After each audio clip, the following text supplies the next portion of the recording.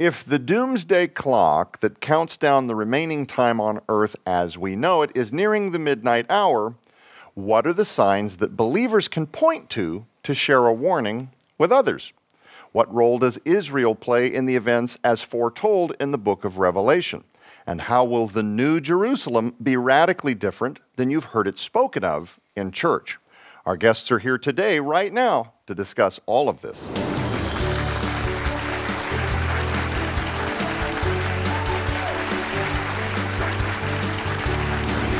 Hello, everybody, and welcome back to SkyWatch TV. I'm Joe Artis-Horn. Today, we have an incredible panel lined up for you. Let me introduce first who's here, and then we'll get into today's discussion. He's a Bible teacher with a Master of Divinity degree from Talbot University, retired financial business analyst, and valuable voice in biblical prophecy, Jonathan Brentner.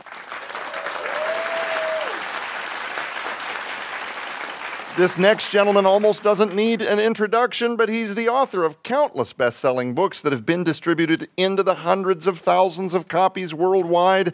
And he's a dear friend of not only our ministry, but my family as well, Mr. Terry James.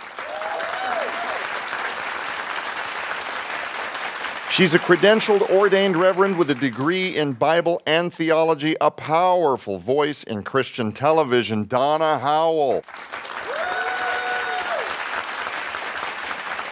His broadcasting career has spanned for more than 40 years. He's the best-selling author of the groundbreaking books Last Clash of the Titans, The Great Inception, and The Second Coming of Saturn, Derek Gilbert. She's a legend and pioneer of podcast radio, Christian television personality, and best-selling author of the Red Wing Saga, Sharon Gilbert. How many of you have enjoyed the adventure that we've been on for the last couple of weeks? For those just joining us, we have been in a bit of a deep dive on two new works from Defender Publishing. First, Terry James, Nearing Midnight, as it was in the days of Lot. And Terry James and Jonathan C. Brentner, Hereafter, It's Far Better Than You Can Imagine. And I think these guys have done a fabulous job over the last couple of weeks articulating some of what that hereafter might look like and how it differs from what those of us maybe who have seen movies or television programs trying to depict the next life for those believers that are with Christ now. We've ascended. And it's not really the picture that we're told it is it? Terry, I want to shift back to your book for a minute, Nearing Midnight. And again, if you've missed the last couple of weeks of discussion, go back to the archives, watch them wherever you watch SkyWatch Television, including the SkyWatch Television mobile app, because what Terry and Jonathan have masterfully executed is basically a clinic on what I think the prophetic times that we're headed towards right now really look like. And even without setting dates, how soon some of these revelation events will begin. Terry, in your book, Nearing Midnight, you say that there is an effort to build back Babel. That's quite an assertion. Can you explain that? Well, I equated somewhat to the political phrase, build back better. And also the Great Reset. God had to destroy the antediluvian world with the flood, who were trying basically to get away totally from God's order of things. And so God had to reach down and he had to take a few people out in the ark. And then after they came out and settled, well, civilization began again. And they scattered to the plains of Shinar and other places. Well, humanity having the fallen mind since the Garden of Eden when Satan tempted Eve and then Adam fell, then have the mindset they want to get away from God's order of things. And so they start again on the plains of Shinar to build a tower of the area of Babel in the plains of Shinar that would reach unto heaven. And in other words, usurp the throne of God, the same thing that God's word said that Lucifer wanted to do in Isaiah chapter 14, verse 14. So again, man reached for the destruction of God's order and the institution of their own. Well, God had to again reach down, confuse their language, tear down the tower and scatter them all across the then known world. And so from that Tower of Babel experience, where we've seen the whole thing start to come together again. And it's been coming along for a long time since the Tower of Babel, but mankind again is trying to regroup, trying to change God's order of things. And we saw it first with probably the League of Nations around the time of World War I. Woodrow Wilson and all that, they tried with the League of Nations. Well, that failed. But following World War II was so totally destructive, the greatest war of carnage of all times, ending with nuclear devastation of Hiroshima and Nagasaki. They had to come together and do something to prove that they could control things, so they developed the United Nations. So the United Nations is probably at the core of things, and since then we've had the World Economic Forum and a lot of other, what I call Ephesians 6:12, principalities and powers coming together and try to usurp the throne of God. We see it every day through gender dysphoria and different things, try to change even the basic genetics of God's creation called man. And so many other ways we see them trying to usurp God's order. They're trying to build back Babel, build back better, but it's going to fail miserably, of course. And again, Christ is going to have to return and make all things right. Well, there's nothing better about what they're doing. They're not building back better at all. They're building back worse. And they're taking the money and telling us, this is for your own good. It's a paternalistic, demonic construct. Great minds must think alike, because I actually did a conference presentation titled Build Back Babel. It seemed like an obvious thing. Obviously, if I think about it, somebody smarter like Terry James is going to come across it good, too. Yes. I absolutely agree. And I think what was at work here, I mean, it had to be something really serious for God to come down personally and intervene. That doesn't happen very often in Scripture. So I think when Babel is taught in churches, it is often given as an example of pride, that somehow they thought they could build a tower that could... I'm pretty sure that 5,000 years ago, structural engineers were aware they couldn't stack mud brick high enough to actually literally reach the heavens. I think they were trying to do something spiritual. They were trying to reconnect with the old gods who had been punished through the flood of Noah. That's it. And had been sent down, as Peter and Jude both say, as 2 Peter 2, verse 4, God did not spare the angels when they sinned, but cast them down to, it's not Hades in the Greek, it's Tartarus, the bottomless pit, the abyss. This, I think, was what was going on at Babel, because in the original, as you know, Terry, it means God gate or gate of gods. They were trying to open a portal, and the Lord God Almighty said, no, we're not doing that. And you can almost sense the portals being opened, can't you, a little bit of the time? Yeah. The portals of another dimension. We're aware of a friend of ours who's a researcher into occult crime has told us quietly that friends that he has who are embedded inside certain occult movements report, and this is several years ago now, that something happened within the last 10 years, and something very dark and evil is coming through gates that have been opened that these occultists don't know how to close. I am on the fence regarding physical portals, like specific geographic locations, that's a portal, that's a portal. I think the portal that we need to be concerned with is in the human heart. Amen. If you give permission to the entity to enter you, the demon or the entity that's whispering to you, and I think what's happening is more activity because more people are opening themselves up to that influence. Yes, free will is the one thing that the enemy wants to take away from us. He will use our weaknesses to lure us into sin, to lure us into being part of this new Babel civilization. But once we enter that, the free will is gone. Oh, for sure. Terry, in the last section of Nearing Midnight, you have, because we're talking about, the Great Reset, you've actually got some interesting chapters that have titles that I found very fascinating, like Raging Towards Reset. Oh, yeah. That's one of them. How about this? Business as Usual. Well, what are the main thrusts of these parts of the book? Why did you include them, and how do they relate to the prophetic implications that we're living out right now? Well, because I think it shows the rapidity with which we're moving toward the total time of midnight. But at the last part of the book, I wanted to point out that it's business as usual. To me, that smacks of Christ's words in Luke 17, verses 28 through 30, basically about days of Lot, which is a subtitle of the book. I wanted to point to the fact that there's a glorious time coming when all of this is going to be brought to an end. We're seeing a time as it was in the days of Lot. I think we have reached that point, and that means, to my way of thinking, if we believe Christ's words, and who else could we use as a prophet to be more forthtelling than Jesus? He says it's going to be just like that when he returns, to take believers out as he did Lot and his daughters to safety. So I think we're right at that point, because we are certainly, at least in this nation alone, I think it's more manifest that we have reached a time of, like it was in the days of Sodom, where business as usual on the surface and such evil, wickedness just underneath. In the first episode, you made reference to the city of Sodom and some research, and you gave me undeserved credit. I want to point to the researchers for whom credit is really deserved. Dr. Stephen Collins at Trinity Southwest University, his director of scientific analysis, Dr. Philip Sylvia, Dr. Gary Byers, who works with the two of them, and they've been digging at the site of Sodom, a place in Jordan called Tal El Hammam, for the last 16, 17 years.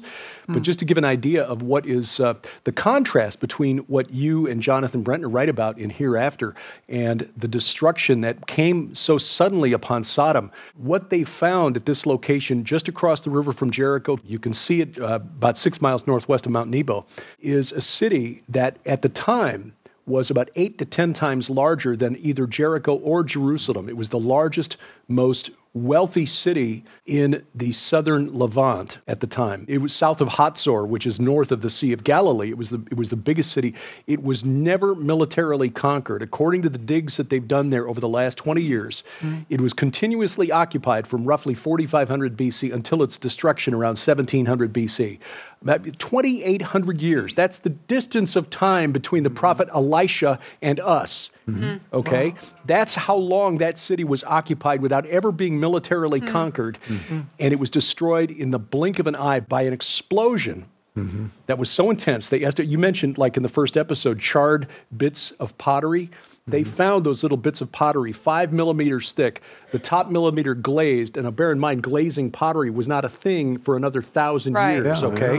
The next two were charred, next 2 millimeters charred, the bottom 2 millimeters untouched. Something extremely hot, extremely brief, like an explosion over the north end of the Dead Sea, destroyed that city. They estimate the speed of the wind at about 725 miles an hour. That's about 3.5 times more powerful than the most powerful F5 tornado. And when is this most recent evidence that absolutely existed? How long ago was that? That's pretty recent, isn't it? This was only published in the fall of 2021 I thought so. in a peer-reviewed journal. And, of course, it kicked up a firestorm of protest because skeptics want to say, well, they're just trying to prove the Bible. But then there are, others who say, well, it doesn't fit the timeline because Abraham didn't live then. Well, okay. But here's a city that was in the right place, visible from Bethel when Abraham and Lot separated their ways. It was the well-watered plain at the southern, the Kikar, the disc, the southern end of the Jordan Valley. It's covered in salt. And it is covered in salt. When they did soil samples of the valley, and they found salt leaching to the surface in the destruction layer. 8 miles from the Dead Sea, and they tested it chemically. They found the sulfates and chemical composition of the salts they found matched exactly the Dead Sea 8 miles away. So now we have a scientific explanation for Lot's wife. She got hit with superheated brine and literally turned into a pillar of salt. But the destruction, the absolute destruction, they found some human remains there, and in a nice way of saying it, they report they were all disarticulated, which means they were literally blown apart. That is the type of destruction that Jesus is talking about coming. As it was in the days of Lot, so it will be at the coming of the Son of Man. It was the most beautiful area. Lot wanted to take that part when Abraham offered. Fed by a beautiful spring. It was gorgeous. That's kind of America in microcosm, in my opinion. Absolutely. So yes, your subtitle I think is fascinating for that reason, because thanks to Dr. Collins and his research there, we have learned a lot about how intense that destruction was. And for Jesus to link his return to that event, I mean, that should be an eye-opener. I think that's a #1 prophecy for our time, for this moment. And we're living in the first generation to have access to this research to show, hey, look, this biblical event, not only real, but this points to what is yet to come. Yeah. I believe that. And it also seems to coalesce with something that my father and I used to talk about when you're talking about the way that we are politically, the way that we are spiritually, the prophetic timeline. When you look out your back door and you see what's going on in the world. And I recall just a few years ago, if I may share this, I said to my father, I was starting to despair about the state of Christianity because I was looking at the conventional, 4 walls with a white steeple, what was happening in popular church culture. And I said, Dad, I feel like selling the gospel is becoming impossible because we're dealing with a reprobate generation that doesn't believe that they need a Messiah. They have everything they want. They don't know how we got here. We're not dealing with a great generation of soldiers now that were our great-grandfathers who understand politically and socioeconomically why we exist and what the U.S. is. This new generation of video game playing, fast food eating, and a lot of, view them as victims, really. But I said, probably 6 years ago, I said, they don't believe they need a Messiah. And that's always going to tinker with the fact that we're wired to be submissive to one, which leads to this opening of darkness and this coalescence of opening of portals and kids becoming fascinated with the supernatural and everything else because they're looking for that thing that nobody's told them about. And I said to my dad, I said, I feel like it's impossible, it's getting difficult to sell the gospel. It's this tired old book. To these kids, it's this tired old book with a Messiah figure that was old and he had a long beard. I don't know. And my dad stopped me and he said, no, not even for a minute. You are missing the elephant in the room. And I said, what? And he goes, this reprobate generation that you're talking about is literally in all of their actions screaming for the one thing that will always be fleeting, and that's for happiness. And the only way to find that is to find Jesus. So actually, if you flip the script, this is probably one of the most profound times to be preaching the gospel because there's a generation of kids out there that don't know of its existence, and yet they're completely on whole.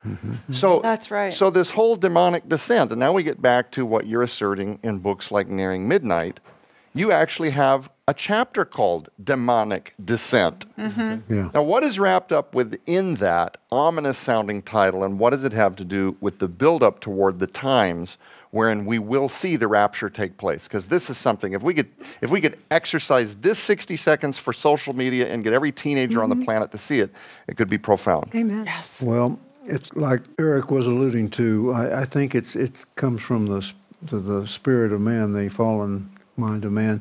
It's dimensional, but it's a spiritual portals that are being opened, I think. And so that's what I mean really by demonic descent. We're seeing it develop day by day. And we see it, of course, reported, manifest in the news. And again, I think one of the key things is the addictions that Satan has been able to put forward on the youth, particularly of America and then of the world. I mean, you can't go anywhere without somebody having their head in their smartphones and so forth. I can see Tom Horn's saying that people are looking for it, but the key is to trigger that desire to see what the truth of all of this is, and it's hard to do with all of this electronic bondage that they're in. It is. That's about the best I can say. Oh, yeah, we need a great awakening. So that's the reset we need, right? Amen. Oh, there it is. Amen. There it is. Well, ladies and gentlemen, we want to make sure you know how you can get your copies of both of these new fascinating works in the Nearing Midnight and Hereafter Exclusive offer. This amazing offer includes Nearing Midnight as It Was in the Days of Lot by the legendary Terry James that explores in detail through the prism of God's Word the potential for nuclear war to break out at any moment. How the entire world is facing the imminency of a dictatorial digital monetary system. Why Mother Earth worship in the form of climate change insanity is being forced upon humanity. How the entities of Ephesians 6:12 will establish control through a new world order, and the blessed hope believers have in the return of the Messiah. Also included in this special offer is Jonathan Brentner's Hereafter. It's far better than you can imagine. This beautifully written new masterpiece will forever change the way that you view the afterlife. You will experience the anticipation of the jubilant reunion and celebrations in heaven that believers will partake in after this current life. Broaden your understanding of heaven and the start of eternity. You'll also learn the answers to difficult questions like, how will we experience and perceive time once in heaven? What will our emotions be like? What will our heavenly bodies be like? Will we have supernatural powers? And so much more. But we're just getting started. Also included is Jonathan Brentner's best-selling book, Triumph of the Redeemed. In this fascinating work, Jonathan helps you grasp onto the eternal perspective during life's perilous circumstances, the new earth, and so much more. This incredible offer also includes The Coming Judgments on DVD, where Terry James and Pete Garcia delve into great detail on the seal, trumpets, and bowl judgments listed in the book of Revelation. Also included is Jonathan Brentner's presentation entitled Hope in the Rapture. You'll be shocked when you find out why the Thessalonians were grief-stricken regarding the rapture upon receiving the Apostle Paul's first letter, and how you can be free from this very same trap. Sold separately, these items hold a retail value of nearly $90. Yours now for your donation of only $45, which includes free shipping to all U.S. orders. So don't delay. You can scan the QR code on your screen right now using the camera app on your phone for instant access to this exclusive offer.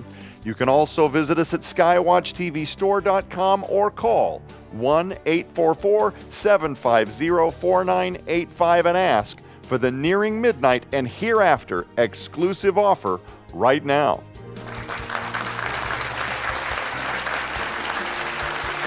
Wow. It's not an opportunity that you're going to want to miss, I promise you. With just a few minutes left on the clock, let's pivot back to you, Jonathan. Okay. You know, many who follow Bible prophecy, or politics for that matter, they have, especially right now, with everything that's going on in Israel, they have their eyes on Israel. Now, can you tell us why that is and why it's so important for us to understand God's promise to Israel? Okay, well, there's several things I could say, but primarily, we know that the Lord has promised Israel a kingdom, and it matters, and we're going to inherit a kingdom too. How they mesh tells us a lot about what our eternity will be like, especially our millennial reign with Jesus, because we'll be reigning with Him, and Israel will be there. The Lord Jesus will be the King of Israel, plus he'll be the King of the whole world. And so it matters about this kingdom that we're going to inherit. And it also matters about the fact that God does keep His promises. The Lord is going to keep His promises to Israel. He's going to keep His promises to us. He is a God who keeps His word and does not renege on His word. Right. And I think that is so critical to understand as well. Amen. While you're talking about the topic of Israel, Jerusalem carries through to the very end of prophecy in the book of Revelation. And even after the earth as we know it is gone, Jerusalem is being rebuilt. And it's the new realm of God's kingdom. You mentioned something interesting that seems to tie visions described in Ezekiel to these events. Now tell us, what are the similarities between Ezekiel's description of the mountaintop temple from which Jesus will reign and John's portrayal of the New Testament? Yeah, this is actually something that was really eye-opening to me as I was studying and preparing to write about the book, because I wanted to bring in Ezekiel's vision of the millennial temple. As I looked at the chapters of Ezekiel, primarily 40 to 44, I began to see similarities with what John records in the book of Revelation about the new Jerusalem in the eternal state, the new Jerusalem that comes down, the new earth and the new heavens, everything is combined. And first of all, I noticed that in the Ezekiel vision that there is an angel measuring it. You have someone measuring the temple in the millennium in Ezekiel's version, and of course, when you get to the last chapters of Revelation, an angel's measuring it for John. That's how come we know it's approximately 1,500 miles. And then also, there's the idea that there's going to be a stream of living water flowing from the New Jerusalem in the eternal state, and also from this temple, and this mountaintop temple that Ezekiel describes. And also there's the idea that it's going to portray the glory of God. Jesus' glory is going to shine forth from this mountaintop temple and palace that the Lord Jesus is going to have.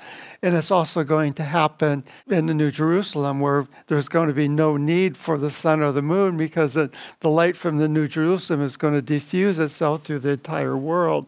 And there's also the interesting thing about the verification of the vision.